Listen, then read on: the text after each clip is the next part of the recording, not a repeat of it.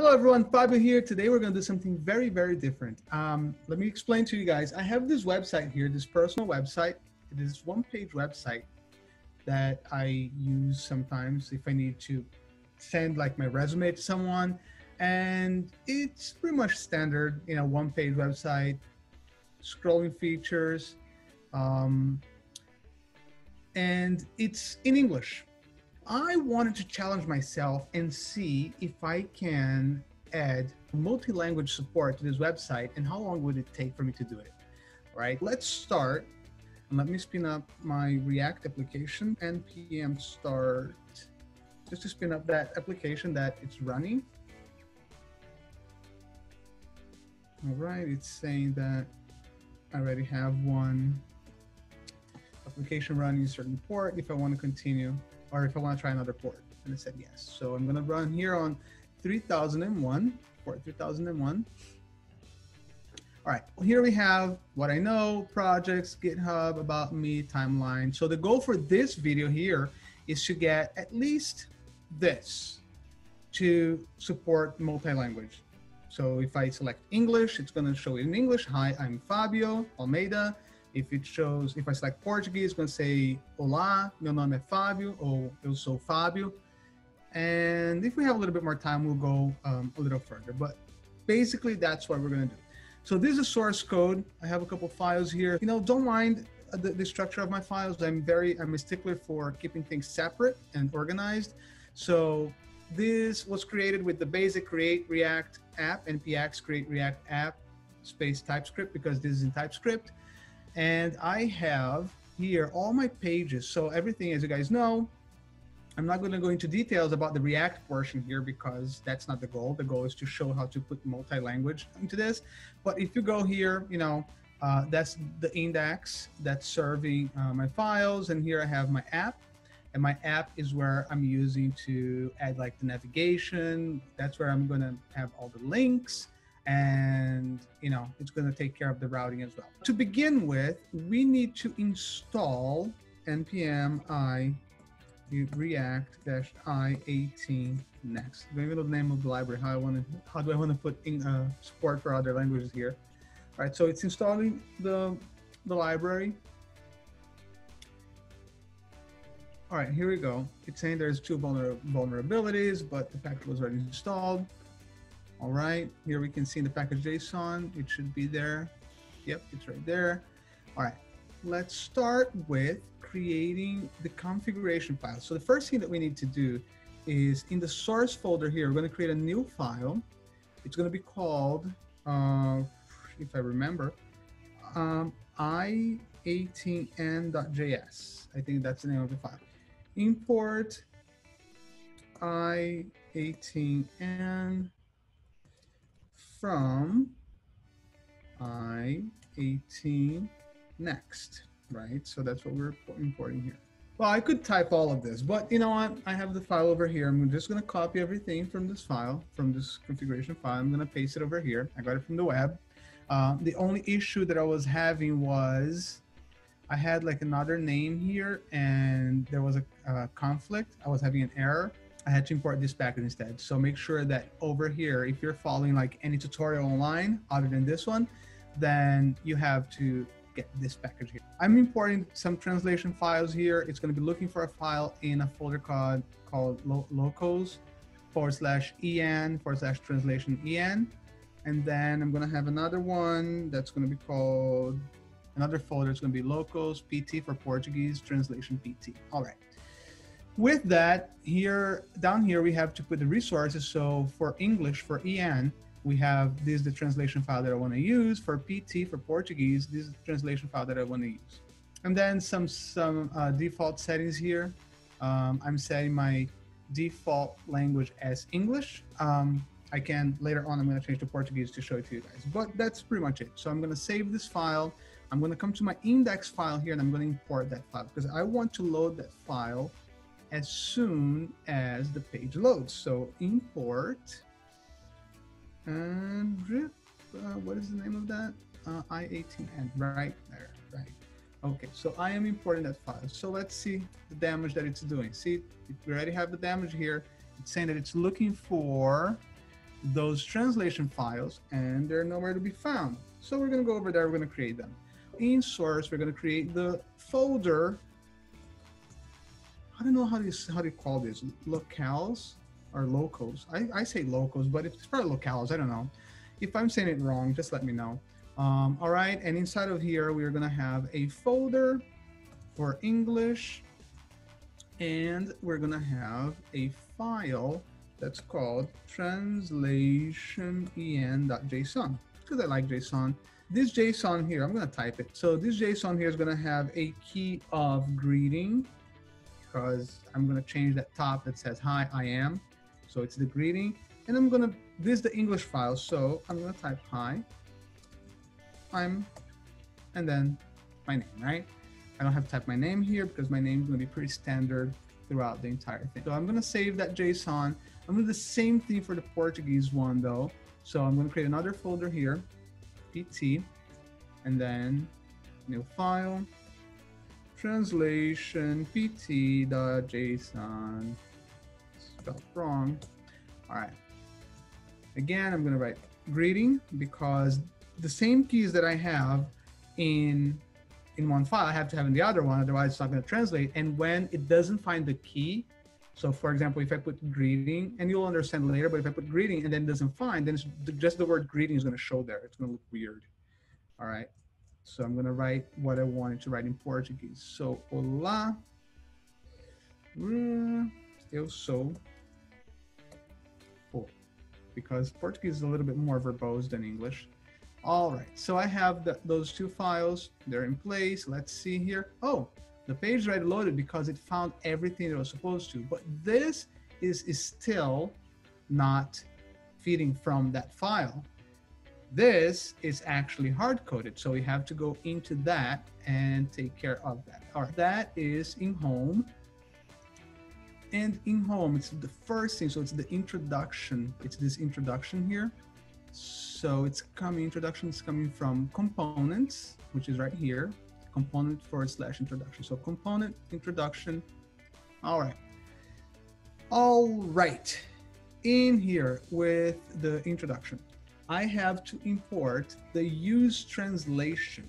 It's a hook in React, right? Import use translation from, and we're going to import from React i18Next.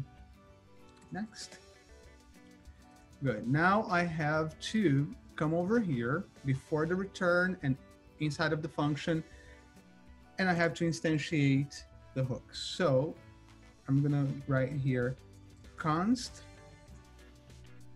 and I'm going to get T and i18N, because the configuration file, equals use translation, and that's it. All right, let's see if I broke anything.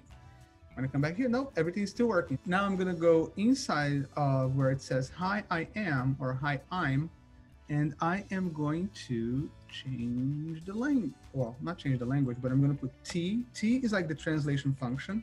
So T, and I'm going to call that key that I added there, the greeting key. So greeting, right?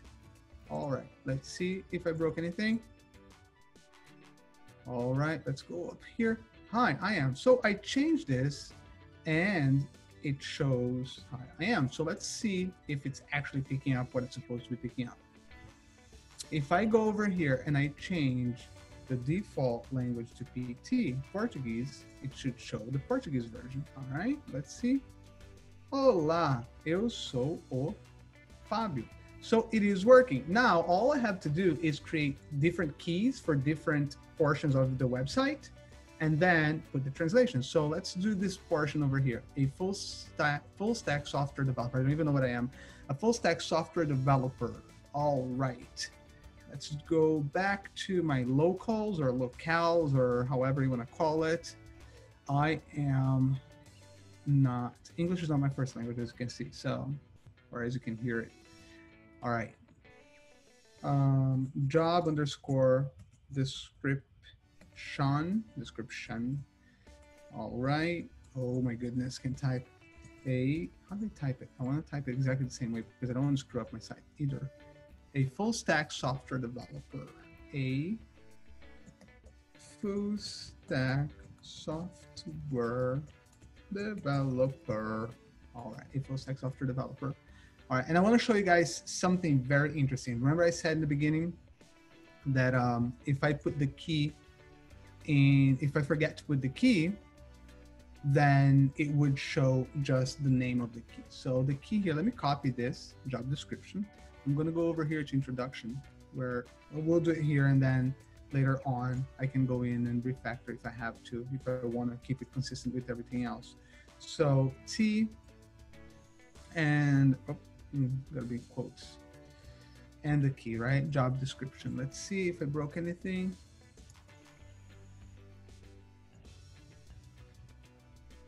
All right. You see, I don't have the key, so it's saying job description like I expect it to be, because we are in the Portuguese version of the website, and I only added the job description in the English version. But if I go over here in the i18N and I change this to English, and I go back to the website, to the page, then that's there. I'm going to go over here. I'm going to change to Portuguese again. And I'm going to go in the Portuguese one. I don't even know how to say all of that in Portuguese. Let me try here. What is it called? Job description. Job description. Desenvolvedor plano de software de aplicativos. Then I come here. And if I put in Portuguese, it says desenvolvedor plano de aplicativos. All right, so here it's in Portuguese, desenvolvedor plano de aplicativos. Good. All right, so now how do I don't want to have to be coming to this configuration file every time and changing the language in order to get different languages, right? So I want maybe put a button there that's going to allow me to click to toggle the languages. Let me just take this out because that's why it's scrolling. Let me go just to the page. Okay, I need to be able to toggle the languages by clicking a button. So I want to add over here, up here, I want to add 2 buttons for Portuguese and for English. We'll do like plain text for now, and then later on I'll come back and I'll put in like little flags and all that fun stuff. Let's find my header, right? My navigation bar. We saw that a few moments ago. I think it was in app.js over here. All right. I mean, you know, the back button. Where's the back button? Oh, the back button is not there. It only shows. Back button only shows if I'm on the projects page. All right, so I'm gonna put it over here. Let's say if I put a div here. No, now I'm improvising, and I put like PT for Portuguese. So I'm gonna put another div here, and I put like PT for Portuguese. I'll put 2 buttons, and then later on I'll change it. Button, good. PT for Portuguese. And then the same thing, I'm gonna copy here, and then English here, EN for English. All right, so I have these 2 buttons up here, English and Portuguese. If I click the Portuguese button, I want to change the language to Portuguese. If I click the English button, I want to change the language to English. So I am going to create a change language function here. Const change language equals len for language. All right, I'm going to return a function. I'm currying this function. Return, because when I click over there, that function, I want to make sure I'm going to call with that language, right? So I want to pass that parameter. All right, so I'm returning that function, and let's see, I'm going to do console.log because I want to check it first. And here I'm going to put an object, a literal language changed 2, and 11. All right, so let's see how that works. When I am over here, where are my buttons? Over here, and I do an on click, good, equals change language. And here I'm going to change to Portuguese, no, English, PN. And then the same thing, I'm going to copy and paste over here just to save time. Over here, PT for Portuguese. Okay, so when I click on this, let me open up the console here. When I click on this, open up on the other screen, don't worry. Fret not, my friend. I'll leave it on the other screen and I'll pull it over. So when I click on this, is it sharing? Yes, it's sharing. When I click on this, it should say language change to English, language change to Portuguese. So it did. Look, as you can see over here, language change to English, language change to Portuguese. Great. All right, so it's calling the functions properly. If you don't understand why I had to return a function, then I suggest you read a little bit about functional programming, where you can return functions, pass functions, and function currying and all that. All right, going forward. All right, so to change languages, to actually change the language, we need to remember that file that I imported here, that i18N, and I didn't use it anywhere. Well, not there, I'm sorry, that's the file itself. But in the index, I imported it, i18N, but I don't think I even used it anywhere. Well, you know what?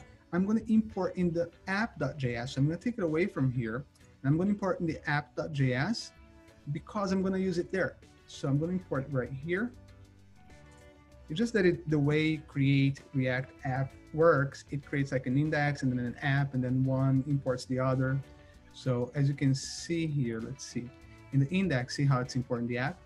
So pretty much when I put in the app, it's still going to load that file. So my page should not have broken, okay. And the reason I'm doing this is because I have to actually use something from that file in order to change the language. So i18N so I'm going to import that. It's not IN, it's i18N, Fabio. So I'm going to take that and I'm importing that from that. So make sure nothing broke, okay. And then when I click change language here, I'm going to do i18N dot change language. And then I am going to change the language, guess to what? To the language that I chose. All right. With that being said, when I click the button, it should change the language. It's English, it's Portuguese. It's English, it's Portuguese. It's English, it's Portuguese. See, it's changed right here in the middle. It's English, it's Portuguese. It's English, it's Portuguese. So it was pretty simple. I don't know how long this video took, but I had fun doing it. I'm gonna go ahead and change the top to 2 little flags to look good. I'm also going to go ahead and kind of like refactor my code a little bit so it doesn't look that bad. All right, talk to you guys later. Bye.